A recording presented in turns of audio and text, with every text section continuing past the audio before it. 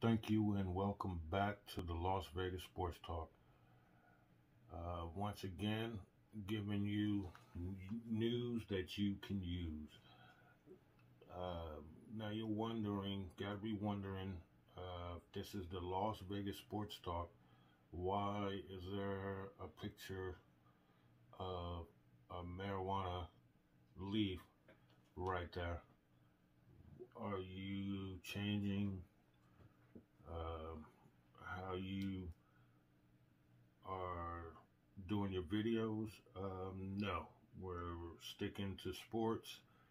Uh, and the reason that weed plant is there is because I have to break this down.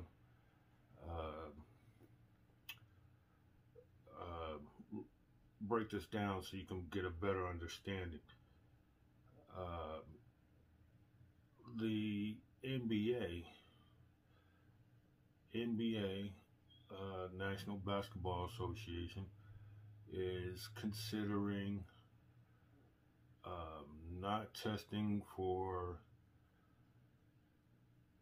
marijuana in the upcoming season. So, but I'll let you know why they may have possibly came up with that but decision. So let me just quickly uh, go over the course of events that took place that brought us up to me saying that. Okay, so uh,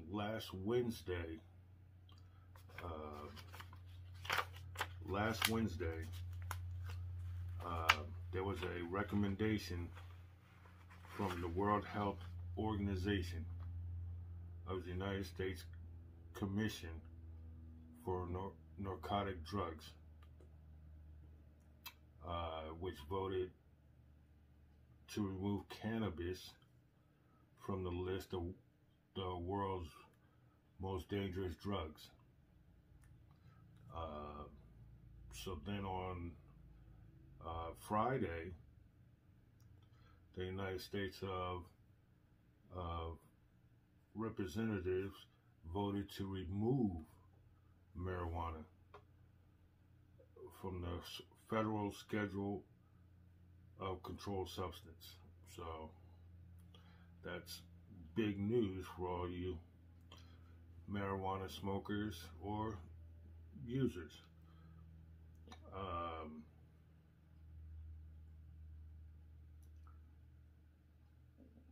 so basically, um, they voted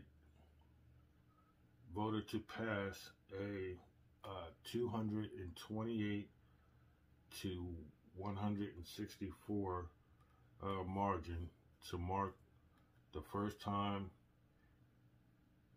either chambers of Congress has voted on this issue to fairly decriminalize cannabis. So, with that being said, you're asking, well, what does that have to do with NBA? Okay, and I'm gonna tell you, um, due to the recent coronavirus or corona pandemic, everyone that was in the bubble, basically, since they were in the bubble, there was no need to, I'm assuming, no need to do random tests for drugs. So, in conjunction, as they say, due to the unusual circumstances, in conjunction with the pandemic, which is the COVID-19, they agreed with the NBPA, National Basketball Players Association, to suspend random drug testing, or random testing for marijuana for the 2021 season. Now, but there's it. they are still going to be conducting tests. So I guess as they call it, only with cause tests will be conducted. Uh, so basically, um, they're moving to, I guess the United States is, or the world, United States is going to make the marijuana not a Schedule 1 drug. So I guess it wouldn't be a problem with people smoking it, and so that would be a good thing.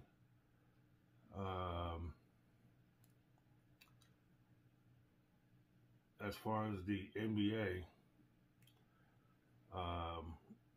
we all know several NBA players stated they smoked while they were in the league. They didn't say it while they were in the league, but when they got out of the league or wasn't playing, oh yeah, sure, I smoked. Oh yeah, we smoked. So, at least 50% use some form of marijuana. Whether it's, the bud, the edibles, concentrates, CBD oils, lotion, or patches.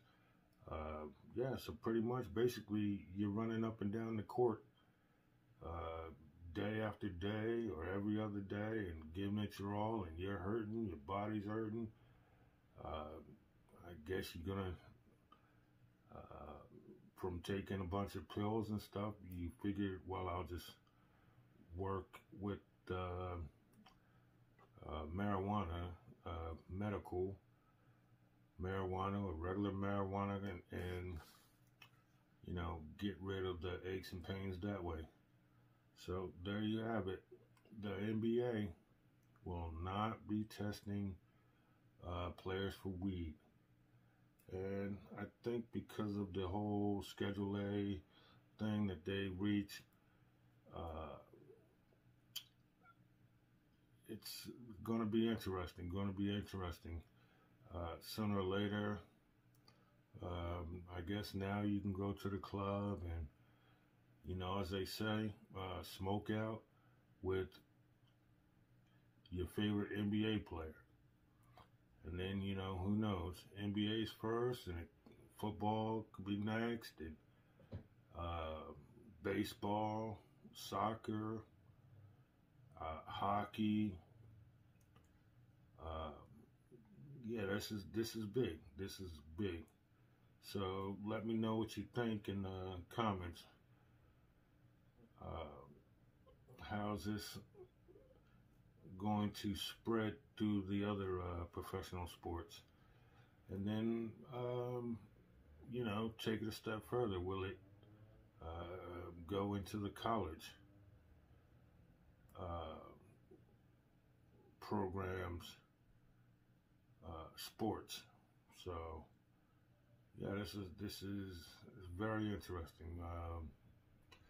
I don't have the exact numbers, but yeah, pretty much everybody smokes marijuana. So yeah, this will be very interesting. So yeah, make sure you follow me on Facebook, Instagram, Twitter, and don't forget to like the channel and definitely leave me a comment. So until then, this is Marcus, and I will see you next time. Later.